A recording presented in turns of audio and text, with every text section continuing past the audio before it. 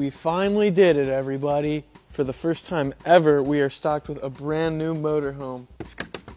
Mercedes. This is a 2023 Sunseeker MBS2400B, but she's built on a 2024 Mercedes chassis. This honker has a gross vehicle weight rating of 11,030 pounds and has a total length of 25 feet 5 inches from tongue to bumper. Nice outdoor party zone out here. Great place to watch round 2 of the playoffs. Lions gonna smoke the Bucks on that TV right there. We got 2 outdoor speakers, so we got stereo audio out here, and that's all underneath our underlit awning. Around the back, we do have a receiver hitch down below, so you can add some more goodies. Backup camera is mounted up top. Continuing around the corner, we got our Cummins generator down there. Up here is your outdoor shower. You got your tanks. You got a really weird storage area. Perfect size for fitting. I don't even know what would be this size. What would you store in there? What would you store in there? Let me know in the comments. What would you store? Coming around to the driver's door here. I don't even know what to do at this part of the video because we never have drivables. It's got this whole friggin' iPad thing up front. I don't really know exactly how to operate this. It's kind of got me feeling like a boomer right now. No offense, boomers, I love you all. I could just hop into the back right now, but I'm gonna make you guys go around through the front door.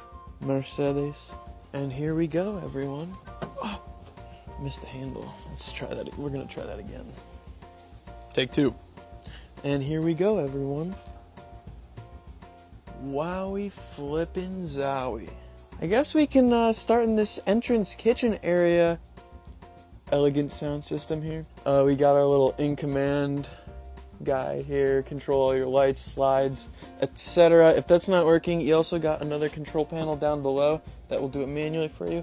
Extendable countertop space here. Wowie zowie. Maximize our countertop space with this sink cover.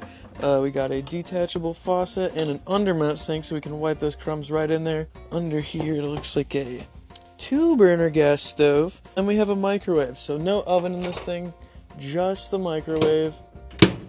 Mercedes. I believe this is a 10 cubic foot refrigerator. We got that travel lock built on, so all these brews here will not be able to spill out while you're hauling down the road. Continuing to the very back of this honker. Through this door we will find our bathroom. Right on the wall here actually we have a nice little towel rack. Saves you some space by being on hinges. We have a little counter cover for the bathroom sink as well. You see we have that motion sensor light down below. Little vanity area. Some storage in there, you know. Down below, porcelain foot flush, and then we got a standing walk-in shower with the old skylight. We also got some hooks up here, so plenty of towel storage in this John.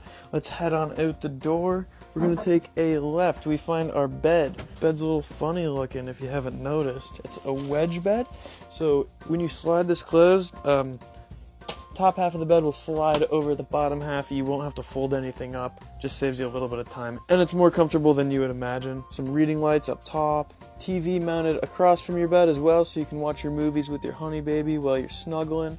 Tons and tons of closet storage.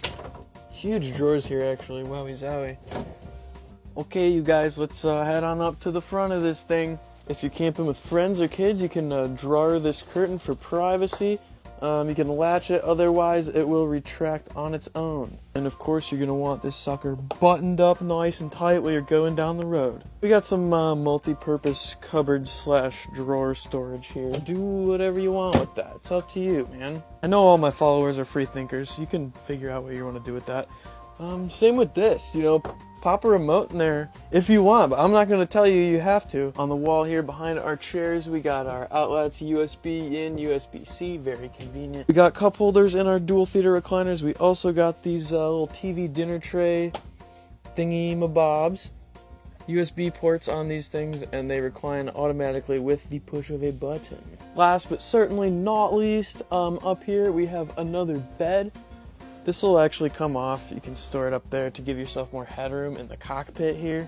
Otherwise, this is another bed. You got some booster seats or something in here. Chat, what is that for? I have no idea.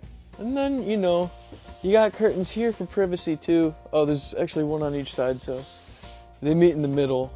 But I suppose that does give me the opportunity to do one of these. Bada bing. And you can mount that ladder in the middle. It's actually supposed to be mounted right here. It's currently just in the travel position. So you're going to want to keep the ladder in the travel position while you're going down the road, otherwise it's going to be a hazard to everyone in here.